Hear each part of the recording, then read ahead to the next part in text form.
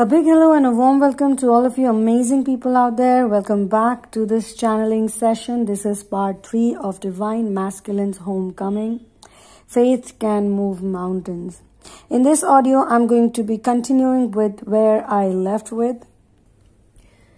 Now, while doing this channeling, I am picking up the energies of many angry divine feminines. And I can feel a lot of body aches they are going through. Some of them are going through a lot of headaches, especially on the left side of their head. A lot of them have shoulder pains. A lot of them have shoulder pains is coming out as very prominent, just below the nape, mostly on the right side. Most of their pains is on the right side. I also come across energies of feminines who have a lot of pain when they get their monthly cycles. Extreme pain. They cannot even get up. They cannot even move. They cannot even walk. And sometimes they're just sitting with a hot water bag. And some of them take a lot of pills to subside the pain. So a lot of them are going through a lot of pain because there is a lot of resistance. There's a lot of things that they're holding on to, a lot of anger that they're holding on to. So I do pick on all of these energies too when I'm doing the channeling. But all I'm going to say is in this part 3, I would tell you why this separation is important. I'm not obviously here to convince anyone. That's not my job, and that's not what I'm here to do, and I'm not even getting paid to do this. So I'll be very honest. You guys must have figured out in all my channelings that I'm very honest, and there's nothing I will achieve by not being honest, right? Honesty should be something that we should all follow. We should all follow, like all star seeds, all advanced souls, all empaths. They flourish the most when they're honest, and they are here to share their truth with the whole planet, with the whole world. We are here to share our truth. That's also very important. That's a key part of this journey. To tell people that we exist, no matter what happened to us, we exist. Now, why is this separation required? Separation, first of all, should not be seen like such a negative thing. In my opinion, separation is a gift, actually. It's such a nice time where you can do so much research work, when you can do so much. In fact, once you are out of this, once you heal fully, you would actually thank the universe for putting you through this separation, because you'll be like, if I would not have gone through this separation, or if my divine masculine would not have made me feel like this, I would have never said hello, or I would have never hung out with the real me. To be the real me, first of all, you gotta forgive people for what they've done, because it's not like you're gonna do a favor on them. You don't forgive people for them. You forgive people for your own self, so that you can feel light, so that you can be in the present moment. When you don't forgive, when you don't let go, you are going to carry a huge sack of baggage with you, and that baggage ain't gonna do anything good to you. So my job is not to convince anyone, and honestly, I don't like to do that. I don't have to do that. All I'm going to do here is I'm going to be relaying the channeling. I'm just going to be relaying the messages. And it's up to you completely whether you keep it or you don't keep it, you use it or you don't use it. I just have to say one thing, that the homecoming of the divine masculine is in the hands of divine feminine. And she has to rationally, first of all, look at her own wounds too. Now, most divine feminines who come to me, most divine masculines who come to me for healing sessions, they always tell me that they are not ready. When they tell me they are not ready, I try to understand why they are not ready. And they give me X, Y, Z reasons. And it's very important for me to talk about this here, because the reasons that they give, it's what they are mirroring from the divine feminine. For example, they say to me, someone said to me, it's the age gap. So I said, so you have a problem with the age gap? And he said, no, of course not. I'm in love with her. Why would I have a problem with her age? If I had a problem with the age gap, I would not have fallen in love with her in the first place. And I really don't care about it. So I said, then why do you think it's an issue? And then he said that I think it's an issue from her side. And he said that it's because I think that she keeps bringing it up. He said to me that she keeps bringing it up in most of our conversations. She keeps reminding me of it. She keeps telling me about it. And then she keeps saying that my family won't approve of you. It's going to be so difficult. So all of the problems that he talked about to me, or anyone else who has talked to me about, these are the problems they told me that these things were given to them, presented to them by the Divine Feminine itself. So they keep repeating it, or they keep saying it because they have triggers too. And when the Divine Feminine tells them that, look, these are the problems, these are the things that stop us, these are the things that are an issue, they pick it up because they love you. Obviously, they are scared too. So they have this fear that this woman who I love, she's going to really hurt me bad. And not only she's going to hurt me bad, but I love her, I'm going to take that, but I might do something bad to myself too. There is a lot of fear role play.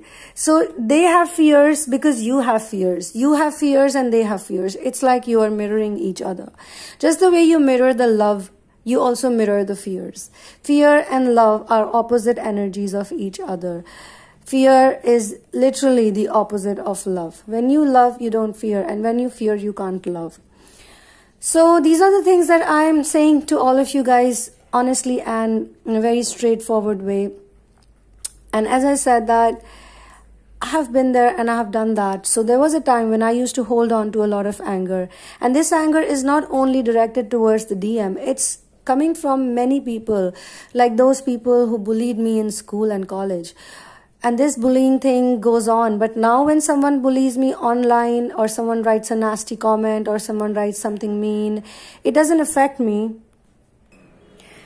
the way it used to at one time. At one time, if someone would bully me, tell me that I'm not good enough, that I'm this and that, I would literally feel so bad. I would be messed up for many days, probably weeks. Now it's like someone bullies me, it shows a lot about them than me. And all I do is, if I feel like answering back to them, I do that. If I don't, I don't. But in any case, I feel that it's nothing to do with me. There are many people who are online bullies. There are many people who are cyber criminals. There are many people who give rape threats to women just on a simple things, like they see some video, they don't like it, they get triggered, and they go ahead and give a rape threat. Now there are many laws against such type of people because the online world is becoming more and more important for the whole planet. So, and you can see in the lockdown how important online world has become. The digital media has become, and falling in love in an age where you have people who also have online sex, and there is online pornography, and most of the porn is actually it's actually procured online. So these are the tools. And then there is all the social networking. You understand my point, okay? The point is that in this channeling, I do see a divine masculine I actually see many of them this time, and that's why I feel that this channeling is very intense. I see divine masculines who have already done the homecoming. Why? Because the Divine Feminine, she let go, she worked on her blocks. You cannot say that you are perfect. If any one of you thinks you're perfect and you don't have any problems, you don't have any issues, you have nothing wrong in you, you are perfect right now, then you know you're lying to yourself. Keep a hand on your heart and you know that there are many issues that you also need to work out. There are many traumas you faced. You have many fears regarding love. He is just giving it back to you. He is just reflecting it to you in simple words. So I see a divine masculine that has done the homecoming, and he is with the divine feminine, a beautiful divine feminine who is in her full power, as you can see in the picture. And this is the same picture which is in the cover of my book, In the Name of Love. And this picture has been painted by one of very amazing painters in India here. He's also a graphic illustrator. And we channeled this painting. We had many meetings. We had many meetings over this cover page. And every time he heard a story, he actually cried. He had tears in his eyes, and he told me that, look, I'm going to be designing the cover, but you're not going to give me any more instructions other than the stories you have told me.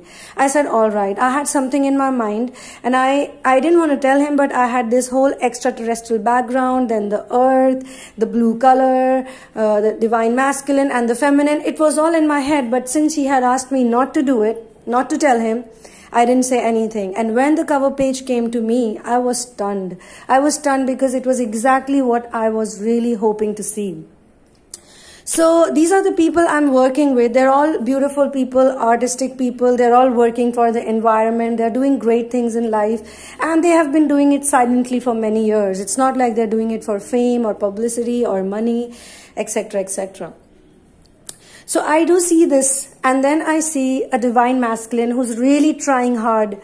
He's very sad. He's very heartbroken. He's on the other side. He has all these allegations of cheating, of going away, of running away, because after he broke up from the divine feminine, he did go to other females. And he did not do that because he wanted to do that. It's because he thought that it's over and this is the only way to end the relationship. This is the only way to, go away from her permanently. But no matter who he went to, he kept thinking more and more about the divine feminine. And while he was running away, the divine feminine constantly chased him. She would keep sending him long messages. She would keep calling him. She would keep messaging him. And he had all these fights in his house for her. The mother was not approving. The sisters were not approving. There was a lot of mess that he's dealing with. And on top of that, she's blaming him for everything. So he had nothing else to do but to block her. And when he blocked her, he was very sad. And that's when he took these sessions from me, because he was full of guilt.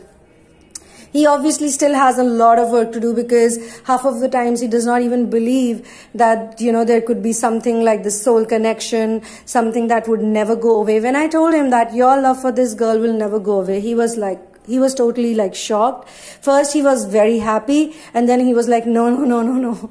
This is too much for me. This is too much. It's very hard. It's very intense. How can I keep loving her like this for the rest of my life? I will die. I don't know, I'll go mental. I'll go crazy. And then I had to convince him, no, relax. It's all right. Everything is going to be okay. We will figure it out. And after a few EFT sessions, he was kind of relaxed and he was like, okay, to move ahead. Then I do see, and this is not just one divine masculine, because every case actually represents many other 100 other cases like that. Then I see there is another couple which is totally stuck because of drug use.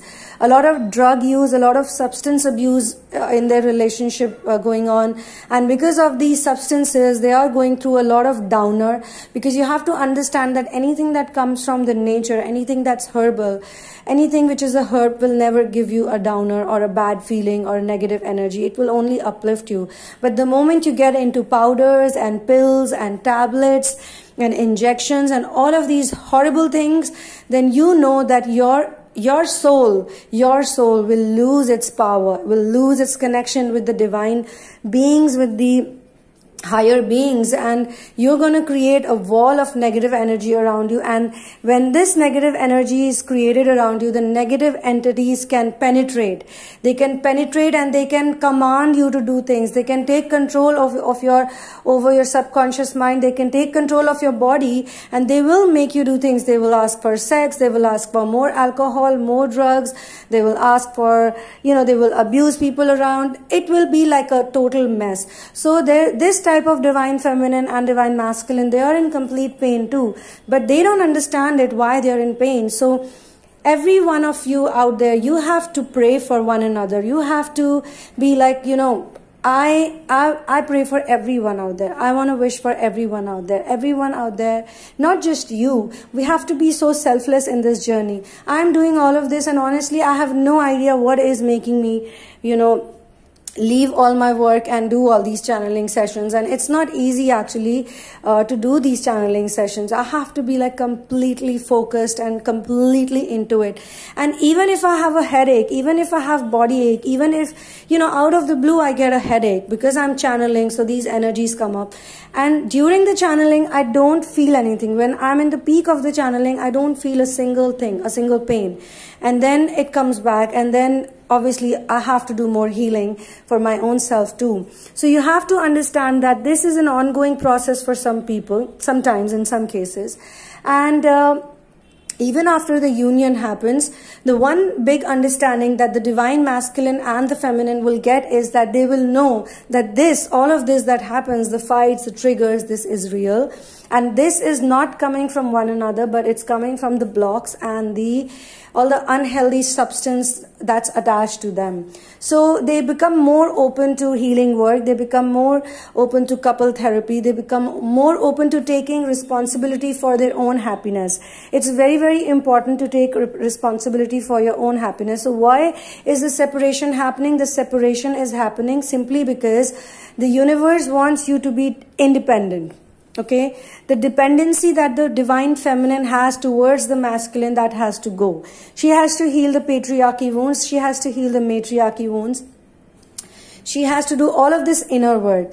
Why do we do inner work? We do inner work so that our energies get balanced.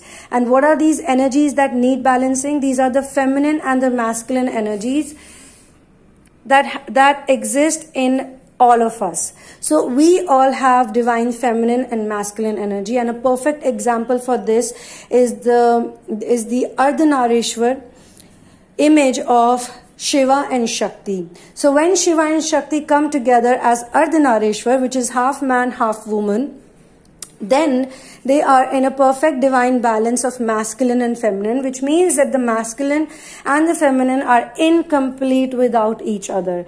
They complete each other. So it's not about being dependent or independent later on. It's about being interdependent.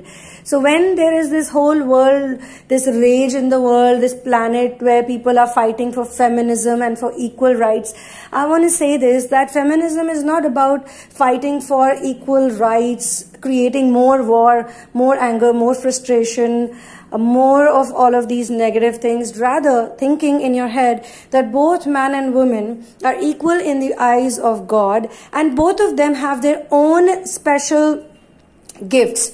What a man can do, a woman can't do. What a woman can do, man can't do. So we must respect both of them instead of competing with each other, instead of having this strong envy from each other towards each other. So in this channeling, I see a couple of these cases of divine masculine who want to do the homecoming. This is all about them really wishing to do it, but some of them do not know how to do it. They have no idea how to do it. They truly, truly, truly want to make things better, but they are clueless about it. So I would say, I would urge all the divine feminines who are listening to this, that drop everything. When you forgive, it should not be about forgiving the wrongdoings. It should be about forgiving the situation. Forgiveness is the thing. It's the key to everything. And when you surrender, when you reach to the final stage of the twin flame journey, the first stage of the final stage is the surrender stage. You will automatically surrender when you start forgiving, because you will then know that everything that happens, and these small grudges, like some people have really strange grudges, like some people like came to me and they said that he called me names. There was one girl, she come up to me and she asked for a healing session, and she said he called me names. So I am so like pissed off with him. And I was like, okay, so if he called you names, why can't you let that go? Haven't you called anyone else names? Like, are you totally perfect? You have never said anything mean to him? She said, yeah, I have said it many times, but he hit me right where it hurts the most. I had shared some secrets with him and he used the same secrets in the fight.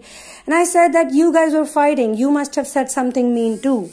Because no one... It's a fight. Fight happens from both sides. It's a responsibility of two people. So anyway, I want to cut all this out, and I don't want to make it this channeling turn into a soap opera show. All I want to say is that it's up to you. It's your life. It's up to you. I'm going to focus right now on the love that some people have shared to me. There are some very beautiful divine feminines out there, and you can also read their comments. You all can read your comments, and you can form a community, and you can help each other. You can share your pain and your love with each other. Some of the divine feminines have such beautiful energy. They're so open for work. They're so open for healing. They're so open for, compassion, but they are also very much aware about setting boundaries. When they read these letters, I have channeled 2 letters of the Divine Masculine so far, and I would be channeling more letters because they have been writing letters on various areas. So the first one was, the first one that I channeled, Divine Masculine is taking responsibility for their separation in the first letter. And in the second letter, he is saying that I embrace our differences. So these 2 are very important topics. And then there are further more letters that I have already channeled, but I will share them one by one. So you guys can benefit from them. So all I want to say is that I'm approaching the end of this channeling session. And whether you are a false twin, whether you are a twin, whether you are in a soulmate relationship, false twins also have it very hard. I know this again from personal experience, that those people who are in false twin relationships, they go on like that for many years, and there's so much toxicity, so much anger, so much frustration, so much pain they go through. My heart really goes out for all of them who have witnessed this false twin relationship. It can really drive a simple, normal person nuts. But you are in this journey for a reason, because the universe knows that you can do it. You can do it. They have that belief in you. The masters have the belief on you. The benevolent beings have a belief on you. That's why they know that you can do it. Also, for this channeling, there is a number that has appeared for me. The number is 333. And 333 is a very, very important number. And so 333 has 4 definitive meanings. Number 1 is that when you see 333, and I'm channeling this, so I've been seeing 333, and I saw 333 a couple of times when I was doing this channeling. And so this message is for everyone. Number 1 is that your ascended masters are guiding you to move forward. The masters often show up after you pray or after you do meditation. And this is to tell you that they've heard your call for help. And I know that, as I said in the previous video also, that previous audio also, that prayers always help. Whenever you pray to advanced beings, advanced souls, benevolent angels, masters and guides, they always help. I have always seen it every time without fail. There is some big change that follows